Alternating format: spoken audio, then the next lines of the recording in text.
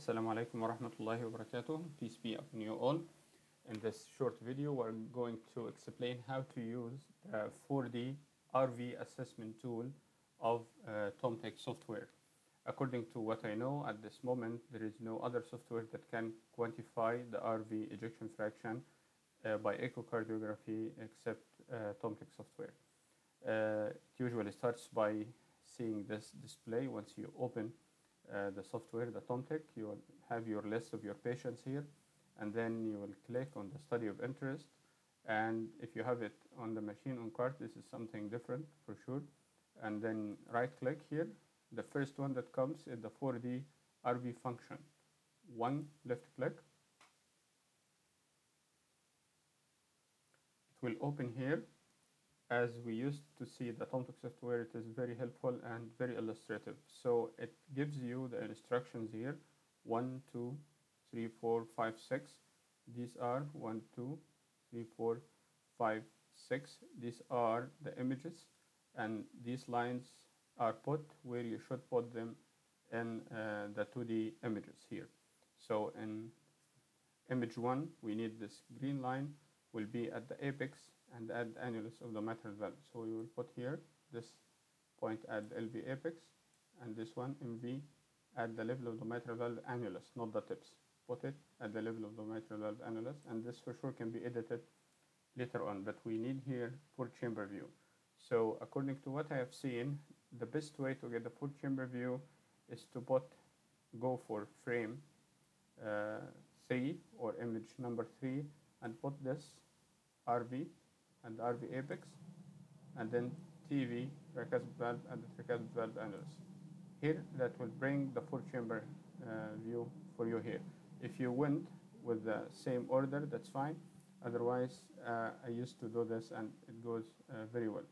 Here also, this is the two chamber view, that point at the LV apex as it is displayed here, and that one at the mitral valve annulus.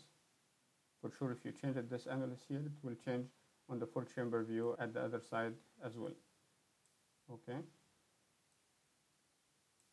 like that. So we have here clear full chamber view, two chamber view. This is full chamber, and we are pointing towards the RV, and here is also the RV apex, and here is the tricuspid valve annulus. We are left with putting just the aortic valve points here. Aortic valve 1, aortic valve 2. As you can see, the image, while it moves, then it stops at a certain point for few moments. It allows you to just put your points exactly at the required place. Then we will look to the short axis image. We have three things to do. We have here the anterior point and the posterior point of the junction with the left ventricle.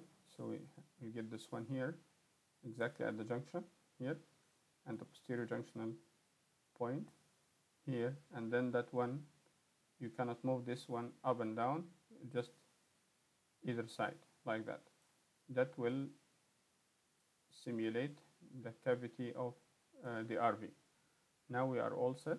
We'll just go with the butyl revision. Immediately it gives us a cost for the RV in diastole.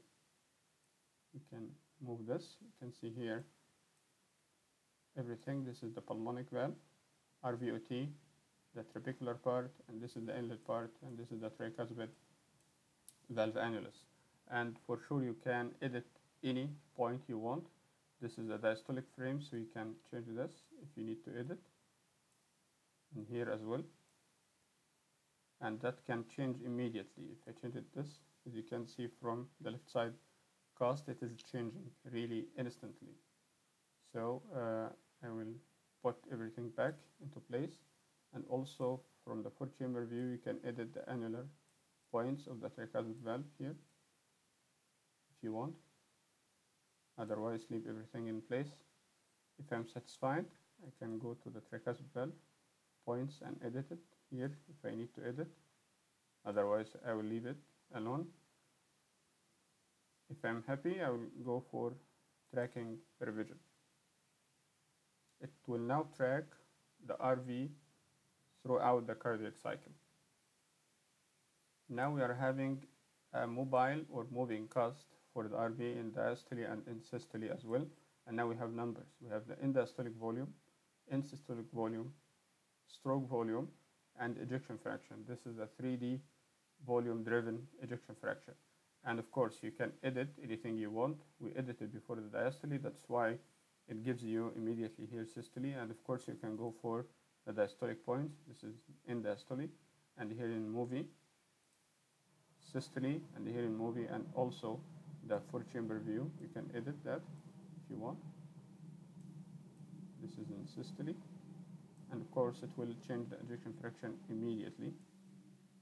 This is how we can edit. Just go to the line, it will be highlighted, and then the highlighted part is editable now. And of course, I can change this, and it will change the configuration of the cast immediately, like that.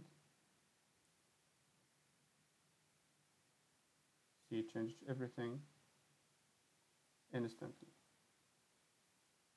If you click this one, it will give you the systole, diastole, and then the motion, and then the cast with the numbers here.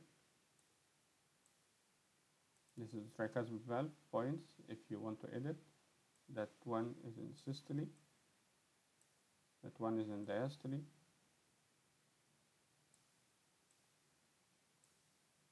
like that. If you are happy with that, go for the analysis. Then now you can find the global results in diastolic volume, in systolic volume, stroke volume, and ejection fraction, the 2D measurements, the RV base, and also you can edit here if you want. The RV longitudinal one, also you can edit. The TAPC in diastole and in systole, the frictional area change, the RV longitudinal strain of the septum, the RV longitudinal strain of the free wall. Thank you so much. I hope that was helpful, and I welcome all of your comments and the questions on the YouTube channel or the Facebook or LinkedIn group. Thank you so much. Assalamu alaikum wa rahmatullahi wa barakatuh.